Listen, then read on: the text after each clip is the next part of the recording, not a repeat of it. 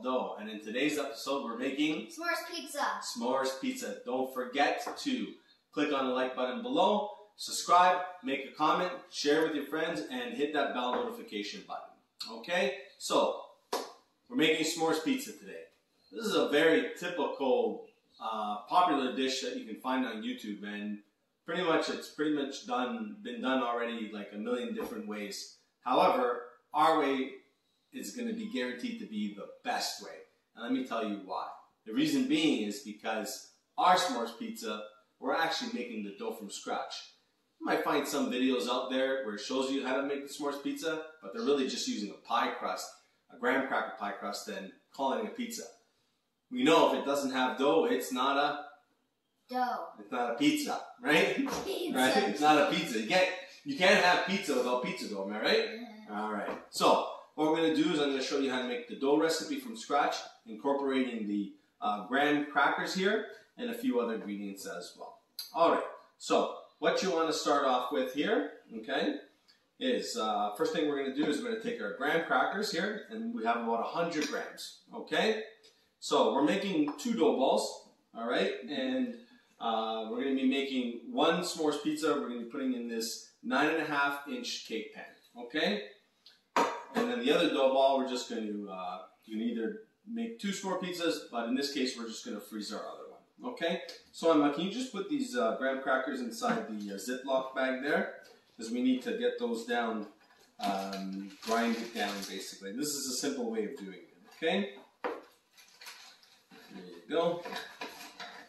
Alright, so while Emma's putting those in the bags there, so we have 100 grams of graham crackers here. We have 210 grams of all-purpose flour, all right, and then we set aside some graham cracker chunks here, and we're using those later. You have a container of hazelnut spread. In this case, we're using Nutella, and then we have some honey there as well. We have nutmeg. We have about 8 grams of salt, and we have about half a teaspoon of instant dry yeast. All right, and also we have 185 grams of water as well. So, just like we would if we were making a pizza dough, we're going to be making a 60% hydration dough, okay?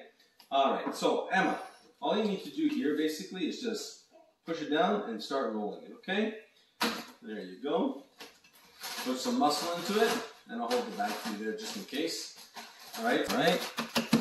Oh, a little technique there. 210 grams of all-purpose flour. Emma, if you can just put that inside there for me. Perfect. And then Emma, what I'd like you to do, there you go, good. Every little last bit.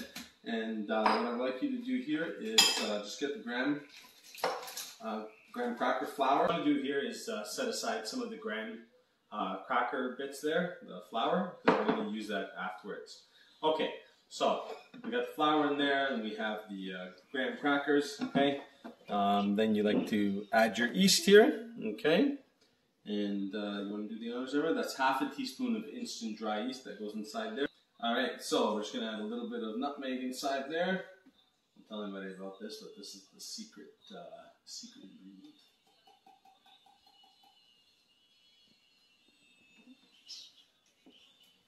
Alright, so we're going to get 185 grams of room temperature water, and we're going to put that inside there. There we go. Put it in the stand mixer. We're just going to give it just a little bit of a stir. Just give it a head start, okay? There we go. All right. There you go. That's good. Let's put the other spoon here. Scrape that off.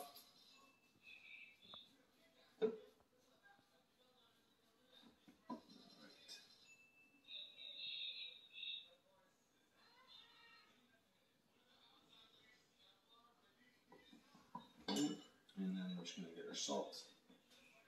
It's 8 grams of sea salt. Put that inside there like that. Now we're going to take this to the stand mixer. Okay? Go. Okay, let's start this off at a slow speed, including incorporating all the dry ingredients with the wet ingredients. Alright, and we're just going to leave this here for about 5 minutes or so. And once everything's incorporated, we're going to bring it onto our working board and knead the rest by hand. I'm going to leave leave this here for about 5 minutes or so. And once everything's incorporated, we're going to bring it onto our working board and knead the rest by hand. Alright.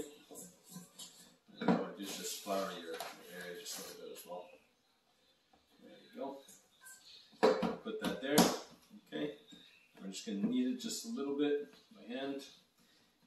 Okay, just like that. 6 or 7 times. And you're good to go. Okay, so there we go. Alright, and we're just going to cover that with cling wrap. Okay. And we're just going to let that dough ball rest there for about 15 to 20 minutes.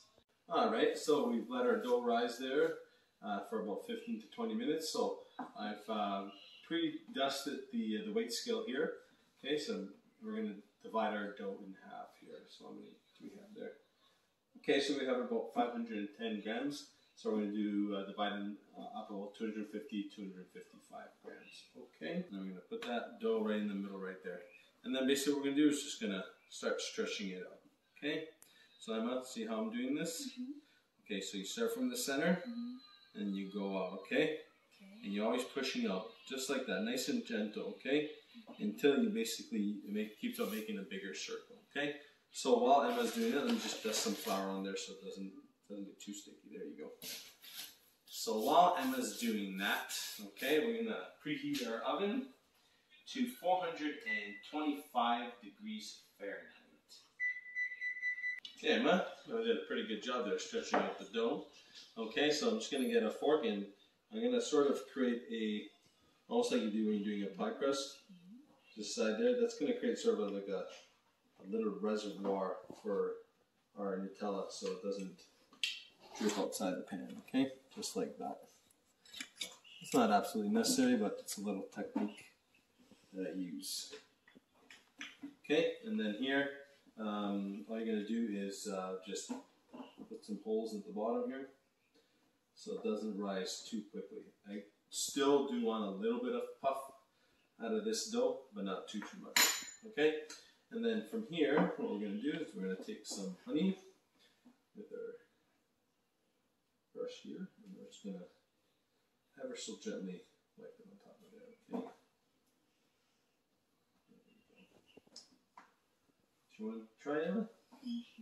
Just put a little bit of honey there. Okay, not too much. It's almost like when you're painting, right? And then just wipe it down there, I'd say. A few strokes, that's good, okay? Alright, perfect, okay. I'm just going to go along the crust this way. Alright, perfect. Okay, so side. And then what we're going to do is we're going to put our little bit of, let me just stretch that a little bit more.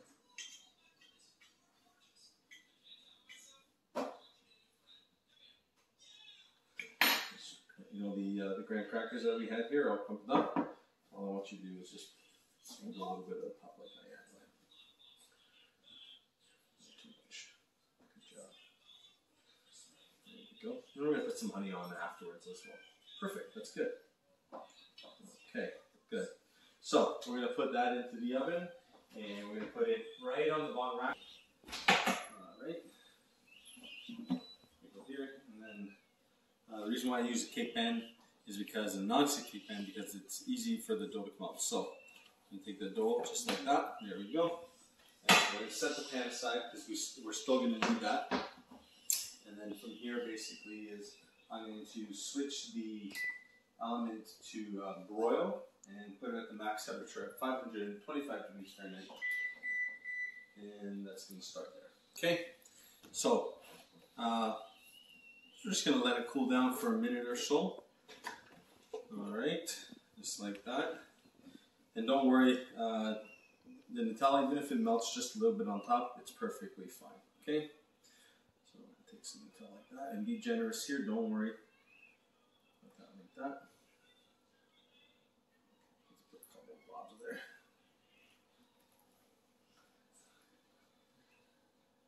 Do you want to spread it around, Emma? Sure. Okay. Alright. Okay, I'll take the spoon from you there. Alright. And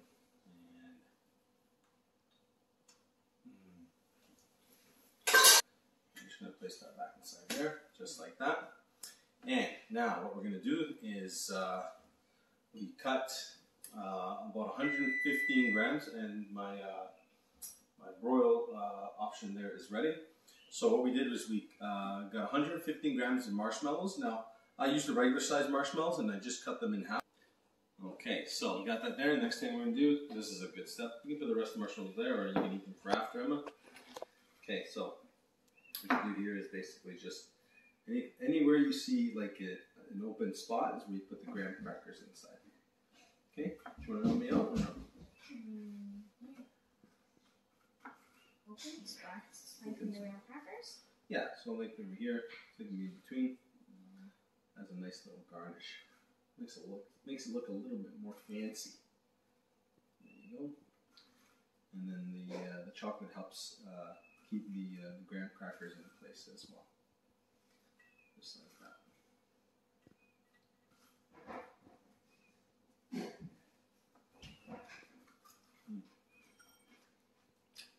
Delicious. Oh, is it like that? Break that one in half a little bit more. Okay. There we go. And let's put that on top like that. Now we're going to put this back into the oven, and we're just going to keep an eye on it because it will cook fast. Okay, so I suggest doing it in about 30-second intervals. I'm going to put that right onto the top rack. Okay, so make sure that your top rack is close to the actual the top burner there. Okay, close that up, and we'll do this in 30-second intervals, starting now. Okay. So let's. Where's my spatula here? We'll just use this should get right underneath there. Try to put that right on top of there. The marshmallow stuck there. That's perfectly fine. No worries. Okay. So I'm gonna add just a little bit of drizzle on top of that. There we go. Be generous, don't worry. Just melted up some Nutella here, and just add a little bit on top there. I don't know if there's a better technique of doing this, but this is the way I do it. How's that look, Emma? Good. Look at that, doesn't it look great? There we go. And our s'mores pizza is ready. Buon appetito, guys. We're going to cut this up, let it cool down just for a little bit, and we're going to cut up and we're going to give it a try. Guys, I want to show you a great product that I purchased on Amazon.ca. This is a Chef Toast pizza rocker. It was only $24.99 on Amazon.ca. It is an absolutely wonderful pizza rocker. It's ergonomic, it's great, it's light, and it does the job in one cut right there. Amazing product. So check it out, Amazon.ca, $24.99. All right, so we got the pizza cut up here. Get a slice there. Actually, I'm going to split this up for the kids here. I don't want them eating too late. Woohoo! That's okay. There. And there. Go ahead, guys. Take a bite of the pizza. And guys, let me know how it is. Good. Good. Amazing. High five. Sweet. High five. Oh my, guys, this is amazing. You want the campfire in the house? There it is right there, guys. This is Clark. You guys, I don't know if you guys ever met him on camera, but Clark, how is that? He's speechless. He absolutely loves it. He's a little camera shy, but he wanted to try the s'mores pizza today. Emma, how do you like it? Great. All right, guys. Thanks for watching, and watch all our videos because we got a lot of great recipes.